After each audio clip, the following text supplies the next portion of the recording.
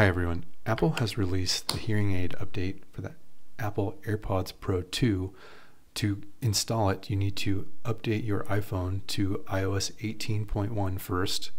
They have officially announced this, and then you can go into your iPhone settings, click on your Airpods Pro 2 and scroll to the bottom, and you will see if you are on version 7B19.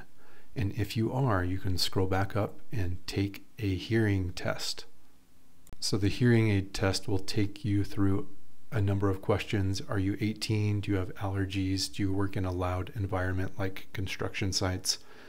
And then it tests if you have a good fit for your AirPods Pro and shows you a little cute animation.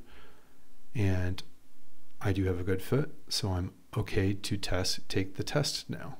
You'll hear some beeps here soon, and you'll click the screen when it beeps.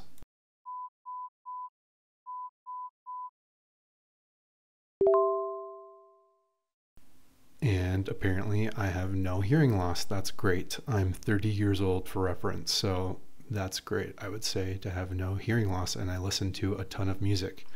Okay, to set up the control center icon, you swipe down from the top right of your iPhone, and you can see a little ear emoticon, and if you click on the ear, you can change how much amplification the hearing aid will give you. It's kind of like giving you transparency mode setting controls of how much you can hear. This is kind of nice.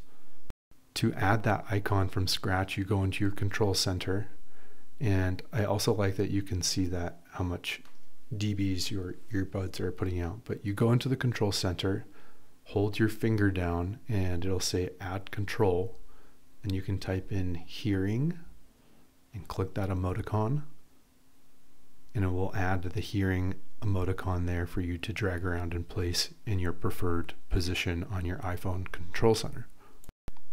I also like that there's a number of other settings that you can control in here, and if you dig deep in the settings, you can see your hearing result test date when you last took it and see the firmware version of the hearing aid feature.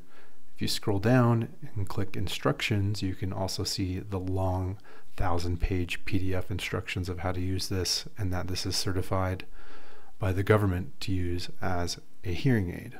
I think this might put some hearing aid companies out of business because transparency mode is the best. Go install this today.